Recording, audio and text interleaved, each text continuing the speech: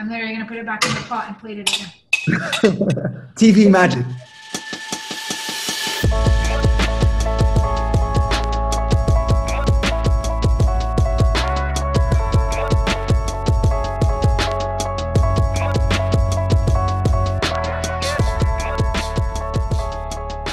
Hello everyone, Salim Barahmi, Director of PIPD here. I want to welcome you to another episode of Dardashe Tabee5, a series where we talk at length with amazing and inspiring Palestinians about their lives and the work they do.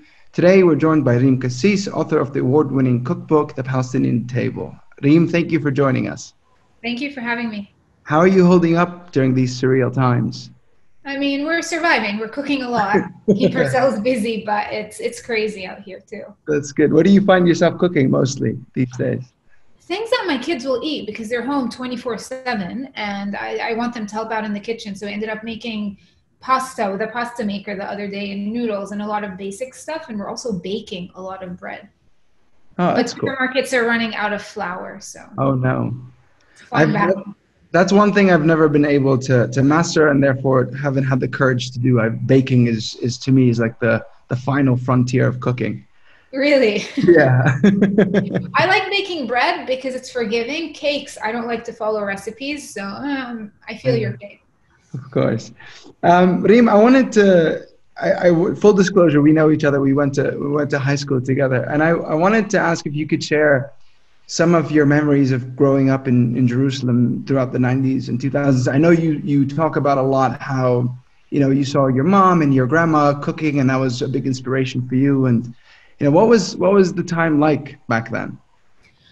I think it's interesting you asked that question because just last night I was telling my husband there's so much that when you're experiencing as a child, you take it as normal.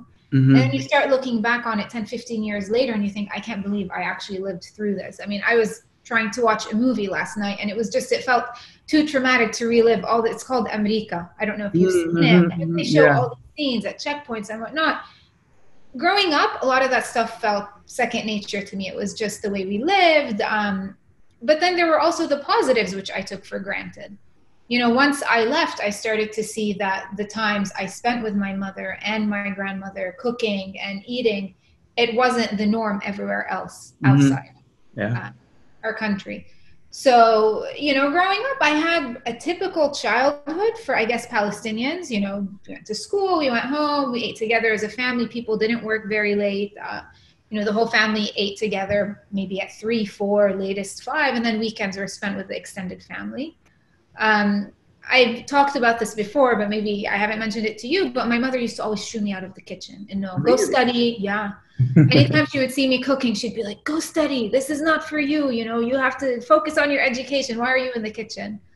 And, eventually I ended up going to university. And I remember, I think it was a few weeks before I left, I was with my father and he said to someone that, hey, Reem got into this university in the US and she's leaving. And the guy asks him, why are you going to pay all that money to send her to university in the US? Don't you know she's going to end up in the kitchen like all Arab women do? Oh my goodness. I know. So at 17, I was very angry. I'm like, what's he talking about? This is horrible. No, of course I won't. And I'm going to prove to him that he's wrong and blah, blah, blah. And, I went to university for 4 years, did my MBA straight after. I worked in consulting. I came back. I worked at McKinsey in Tel Aviv. And then I moved to London, got another master's, worked in executive search. And it was only when my first daughter was born that I did end up back in the kitchen. But I guess, I always say I ended up there out of choice, not circumstance, which is a whole different playing field. Yeah. And, having grown up where I did, I guess there was always a stereotype of, like I told you, my mother shooed me out of the kitchen, that the kitchen is, not a good place to be. It's very lowbrow, etc. But I do see now how food can actually be very powerful, a great medium with which to share our story with the world. So that's what was that moment for you? I think you went to some of the best universities in the world. You had a business career going. What made you transition into cooking and writing a cookbook and cuisine, etc.? I think in hindsight, these journeys that you see people go on, they seem very a certain flat trajectory going up or whatnot. But when you're in it, it's a lot of different bumps along the road and things that change. I would say I almost fell into it rather than that it was a super conscious decision to do it. Once we moved to London, I started seeing how popular Middle Eastern food was. There were a lot of dishes in restaurants that were, this is Israeli, this is that. And I would go in and my mind was away from the politics at the time, but I would think, oh my God, this is what my mother makes at home, but we make it so much better. I wish I could, help people see how good it can be made. I didn't think to do much with that until my first daughter was born. And at that point, I felt I was raising her away from her family, from her culture and the community that I had grown up with. And I wanted to give her a piece of that. So I started compiling the recipes and stories that I had grown up with in a more organized fashion. From there, I pitched the idea to agents, from agents to publishers. The book came out. The book did way better than I thought it would. And that kind of made me transition to that full time. So it wasn't, this whole, I gave up on my business career and transitioned to cooking. It was a series of steps in which I ended up doing this. What were some of the recipes or some of the food that you missed when you moved abroad, when you were in the US and London? Everything. I mean, I used to sometimes drive my mother crazy and say, I don't like this, I don't like that, I want this, I want that. And then once I got to university, it was like anything that my mother made was so much better than what I was eating there. Stuffed chicken was and remains my favorite dish of all time. Yummy. But it's funny that there were some very simple dishes that back home I thought, are we really having this again? Which I'm cooking one of them today. It's khubeze. And it's a lot of those dishes that are associated with specific events or times. It's the start of spring when we go to the mountain and forage for the greens, or fall when it's olive harvest season and whatnot. So I think I missed a lot of the dishes that had different family aspects tied to them.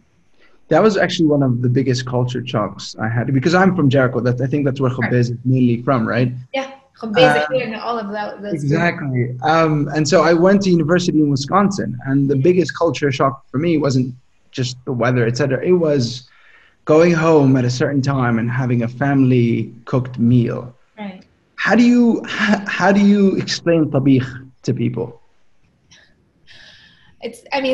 To me, I always, if we have steak or if we make pasta, at the end of the night, I tell my husband, I didn't have tabikh today. It's not good. It's funny. It's across the Arab world, the staple meal is a rice with stew. And from a health perspective, it's one of the healthiest things to eat. You have tomatoes, you have vegetables, meat plays a small role, you have starch. I could go on about it forever, but to me, it's these dishes, more than just the food itself. I think tabikh is also the idea that it's a family meal, right? It's not an individual steak that you're serving a person. It's a dish that's eaten family style, that's eaten with your family. And that's the kind of atmosphere I try to replicate here all the time.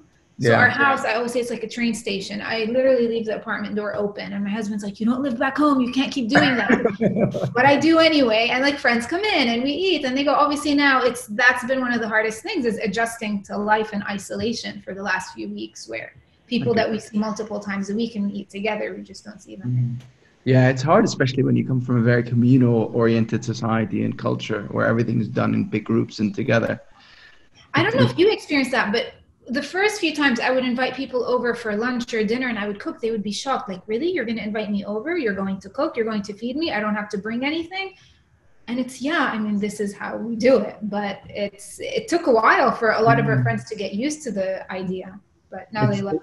I always laugh a bit when, one of my non-Arab friends asks me what I can bring to lunch. And you have to say nothing, just and they don't get it. No. So, Reem, let's talk about the recipe you want to make for us today. Run us through it. So I was telling you, we're going to make khubeze. Now, khubeze, like you said, it's a plant that's really native to our region. It starts growing wild at the end of winter. Now is the end of the season.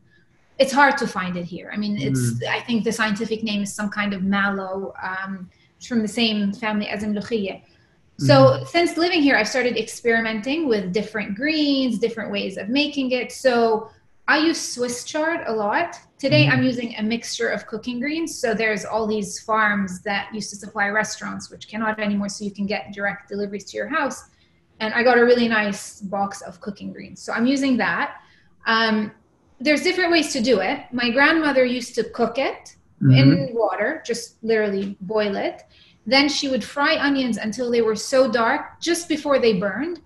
and add it to it. And then she would also add this hand-rolled dough, زي المفتول, but a bit bigger. And it's the onions that really give it the flavor. The maftul gives it, it makes it a hefty meal. Again, I've been altering these recipes. So I'm using this, it's called frigola sarda. It's Italian, Sardinian, which is not surprising given the Arab influence on Sardinia. And so I don't have to roll anything by hand. The greens, I'm going to cook them the same way she does, and I'm going to fry the onions. So I'm going to chop a bit of the greens. So these are just, you want to chop them small enough. Obviously, they're going to wilt when you cook them. So you don't have to be...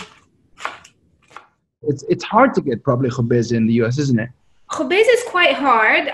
If you go to places like Patterson or Allentown, which are, they have very big Arab communities. If you go around springtime, you might find, but it's not the kind of thing that you're going to find in the supermarket. Absolutely not. Even farms don't grow it here. If so, people watching this want to make this at home. You said some of the alternatives are. So Swiss chard is a great alternative. It's just a very mild green. Other things right now, what I'm using is the bag is cooking greens is what they call it. It has a mixture of Swiss chard. It has, I think, some baby kale. Again, you could use stronger tasting greens, right? Like you could use collard greens. You could use Russian kale, Cavallo Nero. It's going to taste a little different. The greens might be a bit more bitter, but this fried onion that I was telling you about, that's what really gives it the flavor. So it's super easy, Salim. You just take the greens, you put them in a pot. Here I have roughly 3 very heavily packed cups. And I'm going to add to that 3 cups of water as well. And again, the thing I love about this kind of cooking is that it's very forgiving. So let's say I put too much water and I find it watery, I just have to put the heat up and let it evaporate. If it's not watery enough, you can add a bit after. Did you struggle with finding Palestinian ingredients when you first moved and you were craving all the good stuff that we used to get back home regularly? So it's interesting. I mean, when I first came here to Penn, it was 2005. And at that time, there was very few stores that would sell, ingredients that I remember from back home. Nowadays, you're starting things like za'atar, tahine, summa. Those you can find them everywhere now. Hummus, tahine, all that stuff, you find it in mainstream supermarkets. I go to Whole Foods and they have it. But, if I want kusa, bitinjan, if I want specific pickles or very particular ingredients, you have to go to a Middle Eastern grocery store.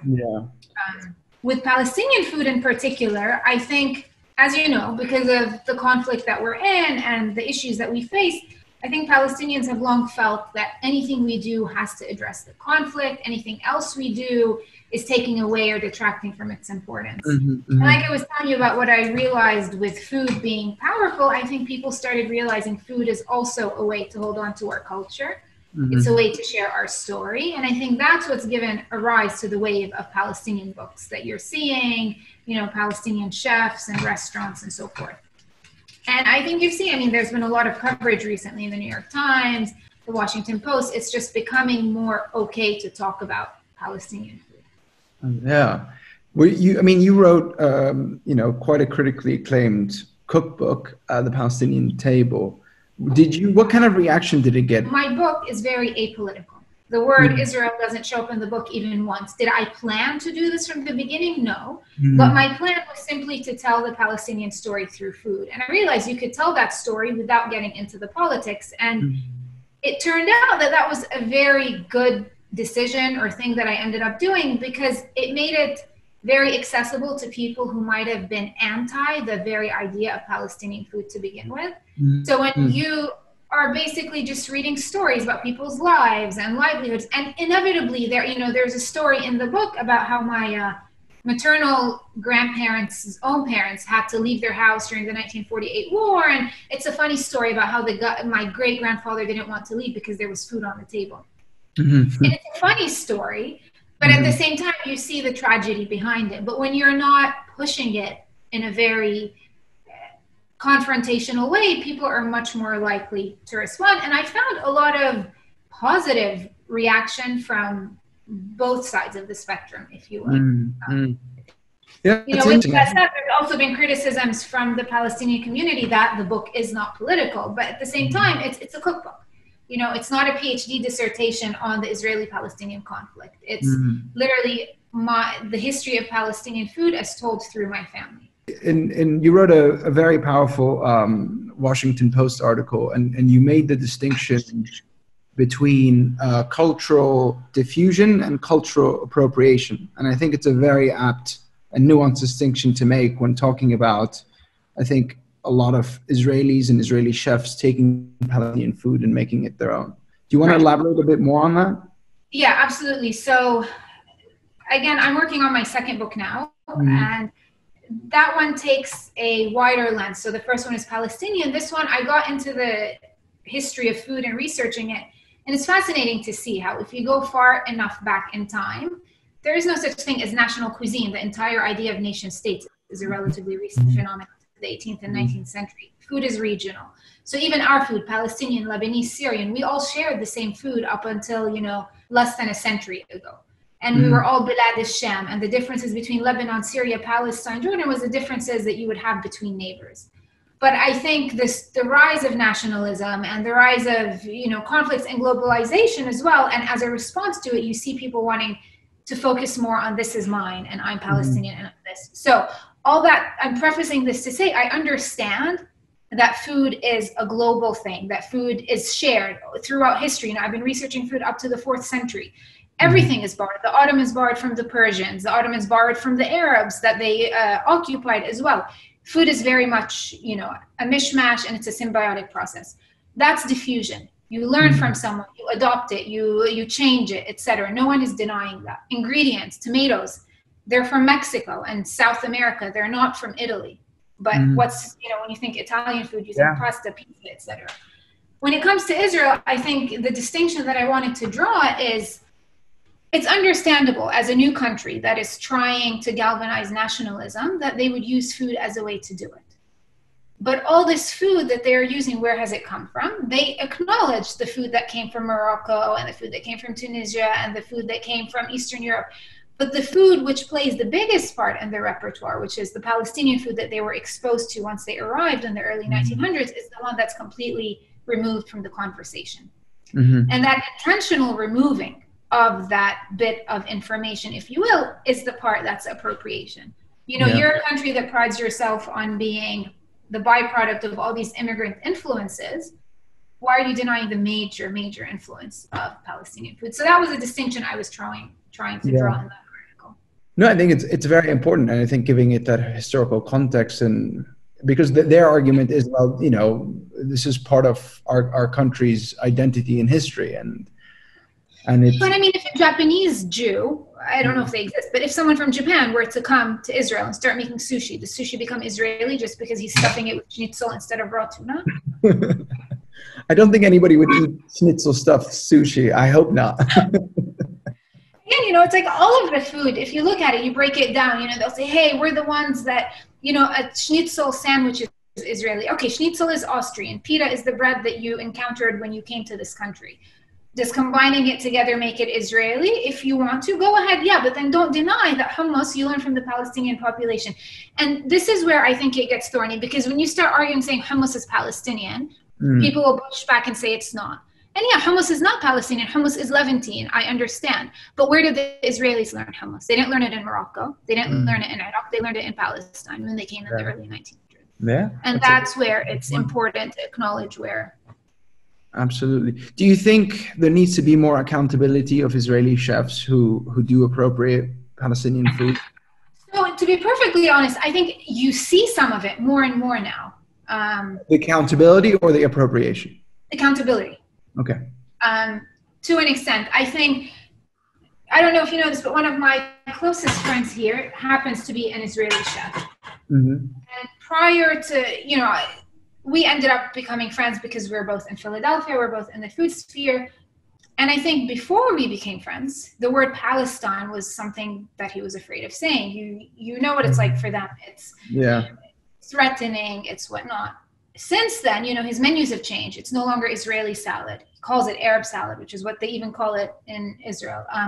There's the wines of Israel and Palestine. There's, you know, the word he shared my Washington Post article, alienating a lot of his base, etc. The point I'm saying is, when you get to know people from the other side, you get to know a Palestinian, you start to reckon for yourself with the truth about appropriation.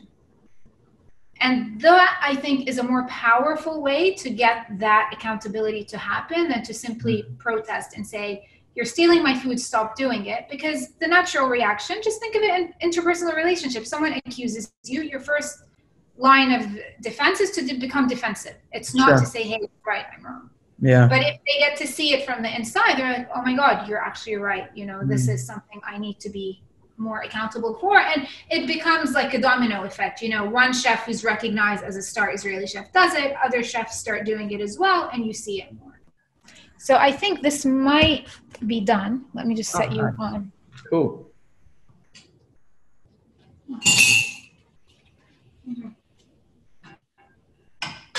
Sorry, that was so hot. It's perfect. It's fine. The dish is ready, and we can plate it right now. I like to serve it with a wedge of lemon and some shatta, just to bring out the flavors more. Obviously, the spice and lemon are, you know, optional. It's what people prefer. And you can see the consistency. It still has some liquid in it, but it's quite thick. So you're going to eat it like a thick soup. Now, if you're like me or like most Arabs and you like carbs on carbs, you can also eat it with bread.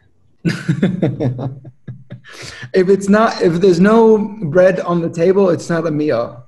Not a meal, right? No, that's direct from my grandfather. He refuses to eat anything without bread, even if it's rice. And even right, you have to have bread, and then at the end of the meal, you have it with a piece of olive or cheese. Yeah. And so. Oh, that looks really good, Reem. That looks yummy. It's super simple. And then, you know, as much or as little pepper as you want on the side. And then you can just squeeze some lemon over it if you want extra. And that's it. Amazing. What's that red stuff, Reem? That's shatta. So it's fermented red pepper paste. I like it spicy. So I always add just a small teaspoon on the side. You can mix it in. And then some lemon. So this is just a squeeze of lemon. That's also optional, but I like it.